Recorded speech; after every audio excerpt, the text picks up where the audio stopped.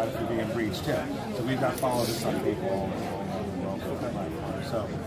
So SIM SOC services, secure web gateway, endpoint protection that uses a unique auto containment technology. Demonstrate if you're interested. Are you looking for anything? I'm interested. Does the endpoint protection, does that report back? Like, is that you have to have something locally for report back to, or does it report back to the cloud? We have a cloud-based management console. Web interface. Yeah, I'll give you the whole demo right now if you'd like to see. Check it out. Yeah, sure. I had a talk going yesterday that that I'm not going to be able to do today, so let's bring it over here and do it right here. Okay. So, actually, no, I can't do it this way. I got to go back to duplicating my desktop because I never be able to see it. Never goes like it's supposed to. Well, I'm extending so that I could do a little work, you know what I mean? Yeah. And it's probably not the best way for me to really duplicate now. Something's happening. So basically, your map shows attacks on. So the map that I was showing you there, yeah, that we, that's to bring people in, of course. Okay. But that's a detection story. That was actually showing 0-day detections. Okay. In our Valkyrie threat intelligence, it's a crowdsourced threat intelligence database. All right. And also, Valkyrie is also the advanced analysis engine where we do advanced analysis. Okay. And so to give you a quick brief on our endpoint and what's different about it, I'll say that there's 3 things I'm going to emphasize. One is it's a unique protection model. Second is that the management and the tools are integrated. So this doesn't take 6 weeks of professional services. It takes a couple of hours to move on the phone and get you up and running. So then the third thing is that our product is backed by humans. So in the end, it's more than just a product and a service. I'll show you how this works. All right. So I'm using ransomware a lot because ransomware is hitting everybody. Small guys, big guys, your customers, your companies, the individuals, right? Right. And this is our Comodo security client right here. And when we think about ransomware, the story kind of sounds the same. Infected documents usually start it, right? This is more than anything, it's a social engineering play, right? Because at the end, it's getting someone to click on something. You got me yesterday. Yeah. Your free 1,000 shares of restricted stock units. Click here. You need to enable macros. You need to let me hit the network. Yes. Of course. I want my restricted stock units, right? So the Word document, ultimately, the story behind it though is that you got a macro, you got scripts, ultimately a file dropper. It's going to go out to a URL and get a prepackaged malware sample, right? And for me to get this to drop on anybody's PC, I need to rehash it, right? So I change the hash so the signatures won't work, so nothing, right? And then it's got to be a pretty sophisticated piece of malware. So the piece that I clicked on, I shortcutted the process and just double-clicked on that 0-day malware. Okay? We do have a lot of layers running here, not just auto-containment, but that's the basic story. So antivirus is traditional, right? And don't tell me antivirus is dead, because there's nothing faster than a local, right. You know it's bad and it's in your memory. Yeah. There's nothing faster than that. You're always trying to figure out good and bad as fast as possible. And from our perspective, if we don't figure out good or bad, and it's called an unknown, we're going to auto-contain it. So technically, auto-containment is a kernel-based driver, drive filter, and then virtualization of the resources. So we're not using VMs or micro VMs or any of that stuff, which there's a couple other companies that do containment, even Microsoft, I would call them kind of dumb containers, because they end up containing a lot. I mean, you see almost everything. They do. Giant office applications that we know are trusted. Right. Why are you containing that?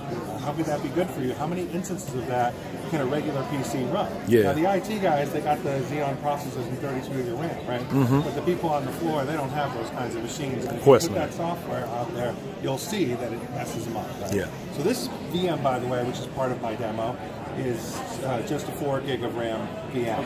Okay, part of when I'm showing lightweight software, I do have 32 gig of RAM on this PC, and it is a Xeon processor. Yeah. So running it natively on the PC is kind of unfair to show you, but this is pretty normal speed. Now, what's happening back there is we're getting a little WordPad there. You see the little green border around it? Yeah. That's the visual indicator that auto-containment has occurred. Now, we just talked about how WordPad's a trusted app, right? WordPad shouldn't really be contained unless it's been initiated by an untrusted parent process. And that's what's going on here. So, unfortunately, a lot of malware is just doing damage to the stuff that's already on your PCs and trusted, right? So in this case, I'm showing you the active process list, and I can right-click and just show you containment only to what's being contained. Of course, we're seeing a live ransom note come up right now. Now this other piece of, an untrusted unknown, which I've rehashed, just like a hacker would, and I did test, of course, to make sure that my signatures wouldn't detect it, because that makes for a bad demo. And in all candor, This disappears so quickly when any part of the software figures out it's bad. Yeah. Just boom, and I got nothing but a log to show. So I have an exception for this location, so that nothing, so it won't disappear, and I can redo my demo over and over. Just but other than that, it's alive. It's got everything running, right? And this, of course, is not doing damage. It's just a distraction node while it was scanning my system and figuring out what damage I could do. And it's always good to think of my system as not a stock PC, but as intellectual property I'm trying to protect. Like, for instance, this picture of a koala, it's not a stock Microsoft photo. Oh, no. This is my intellectual property. I'm going to sell this to Getty Images later for $100,000 so I can get out of this racket. So imagine that it's important for a moment, right? So my pictures are really important. Yep. But we see here a big ransomware. I don't know if you've heard of MacTub, but this is live ransomware that I ran. This network, wow, totally. But the little green border gives me the warm and fuzzies. I know I can talk as long as I want. It says I've got 12 hours to make a decision. Yeah. There's two things about this that made social media news recently in the last year. One is that they'll double your ransom every 3 hours while you're thinking about it. And they don't tell you about that anywhere in the instructions. No. And the second is they have amazing customer service. They were written up as like the best ransomware customer service in the dark web.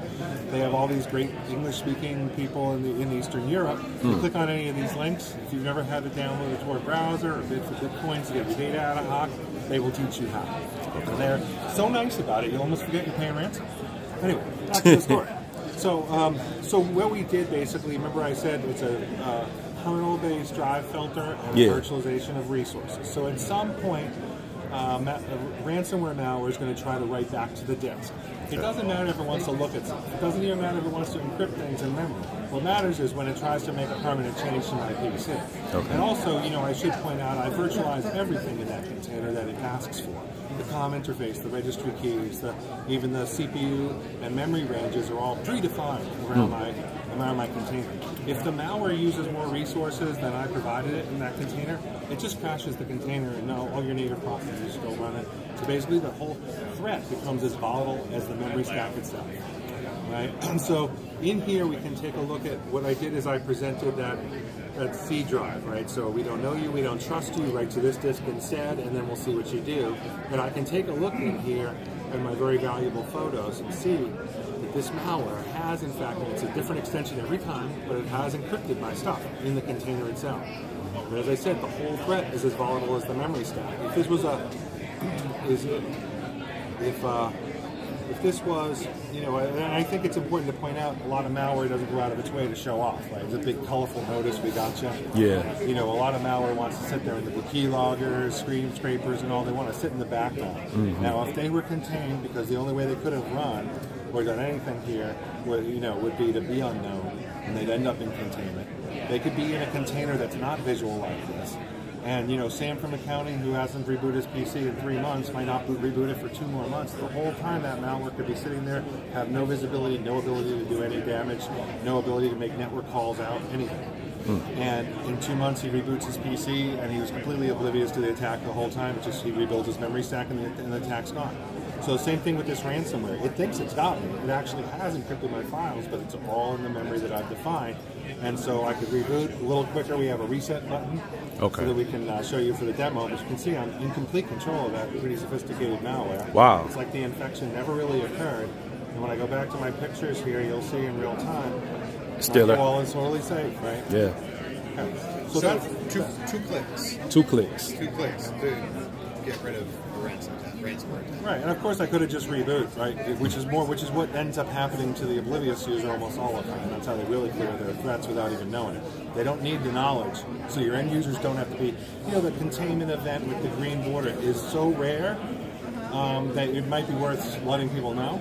But it's it happens very rarely because things get there's all these other layers. There's tips, there's firewall, there's antivirus, there's a behavioral engine, there's a file lookup service for known good and bad and process whitelist. So the end user sees the green border around the active window. Do you get notification on the back end? Like if I have security analyst, they're going to get I'll show you the management console here, and I can show you how that works too. Great, that's exactly right. And so you can the containment, it's not a constant babysitting job, because this stuff auto protects basically. So it's auto protecting, right? So whether somebody knows what's going on or not, it's not letting you get infected, even if you're trying to infect the machine. In fact, that was the first 2 months of my job. They gave me this PC. They show me how to load up the software. They say, you know where the malware sites are? Go see if you can infect this thing. I could not. So, I know that's not true. I did figure out a way to do it. If you get a piece of malware that asks for root privileges and you say yes enough times, you can let it infect your machine. So you've got to make a lot of bad decisions, but it is possible. Anyway, so we spin up the management console in AWS. And again, it's a service. It's included in the basic price. You don't pay extra for that redundancy. But that's the beauty of this is it's all HTML based, right? I can be in a restaurant, get a call. I need to make a change to a policy, or clear a container or check a containment event. I can do it all from my phone. So security subsystems are where we'll aggregate the enterprise's events, like that a containment event that just occurred. You can set up alerts for anything you want. Alerts that go to a group, alerts that go to individuals. I'm working with the Wi-Fi here, so it's still a web app, right? Security subsystems, containment. It's like you got a few notifications. You got 86 notifications. Yeah, so yes, we can take a look. Most of those are it's okay. It's a good thing to look at. So we make monthly feature releases. Oh, okay. And so you get news there, and then notifications, or just, as you can see, there's just monitoring, reports that were created, some very basic things. So these aren't alerts anymore. Going too far back. Don't do that. There's my credentials. Thank you. Containment event. So here's what I wanted to show you. So it's easy to deploy. I can walk through the deployment. Obviously, there's some steps to that. It'll take a little more time. But the link between an attack and managing an event that occurs, right? And then collecting data are the things. So we see that we've sold this to some very large companies, but we're really seeing it greatly in the mid-market. We're putting all this stuff together costs millions of bucks, and people don't get to do that in the mid-market. So they just don't have the tools. Here you can see the cryptic event. I could use a filter. If there's, if it was buried somewhere, file name, hash, or path, I can use to search for it to find it, right? So I find my piece of malware. You got an analyst who says, hey, what was that all about? What happened there? You check the Valkyrie details, and it links you to Valkyrie. This is back to the cloud. This is the details of Valkyrie's analysis. So what we do, basically, we contain it, and then we look it up. Have you recently seen this to Valkyrie? Right? And Valkyrie says, no, I haven't seen that one before. Send me the sample. So the executable will actually get sent from your endpoint out to the cloud, where we'll do a full static and dynamic code analysis, right? What does the code say it's going to do? What's it do when we actually try to run it? We have algorithms, again, to try to predict the probability of malware there. And then ultimately, if it's all of these machine learning and artificial intelligence algorithms still produce some unknowns. So what's different about our service is we will automatically queue that unknown to a SOC engineer. 4-hour SLA, he's going to reverse engineer it and determine if it's good or bad right now.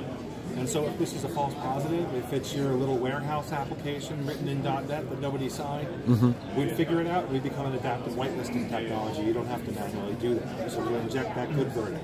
If it's bad, obviously we protect the patient too. If you have an incident with real malware like this and you want more detail on what kind of malware, we give you full malware analysis here. So this is just the summary page, but as you can see, we classify the malware, the components, the kind of hooks and high-level behavior distribution that it does. And then we get deeper and deeper into the details, like the behavior graph shows your process IDs and timing of the attack as it occurs. So we'll show you like the parent process that may have launched it. Yep, and then you can look, you can look deeper into, you can see the path of those calls as well. Suspicious call detail. So, and each of the process IDs, so that will help you line up with local logs and so on. And what we've done, of course, is we didn't just upload the sample.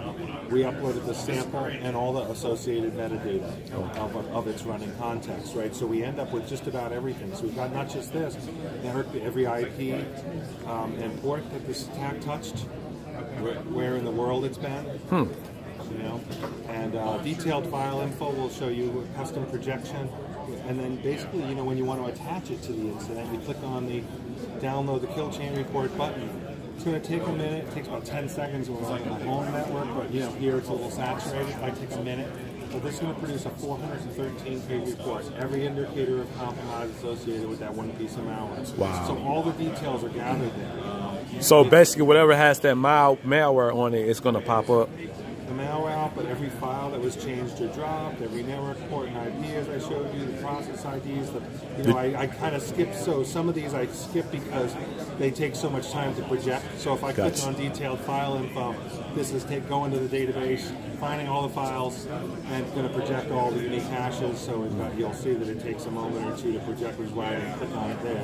But the report's got all the same exact detail. You know, so if I go down a little bit, you'll see what I'm talking about here with the, anything that was changed or dropped, we get multiple hashes. So if you want to do, any hunting and pecking just to make sure you're not infected somewhere else, you can do that as well. Yeah. So it closes the loop on everything. So as I said, it's a unique protection method. This all comes right out of the box. And then I didn't even show you how much extra you get. I'm just showing you the protection path. Yeah. But in the end, you get a lot with this stuff. You get complete group policy management, so all the policies can be changed slightly for different groups that have different needs. Okay. There's multi-tenancy built in. A lot of people just push. Well, I see the OnePlus. Yeah. There's a OnePlus right there.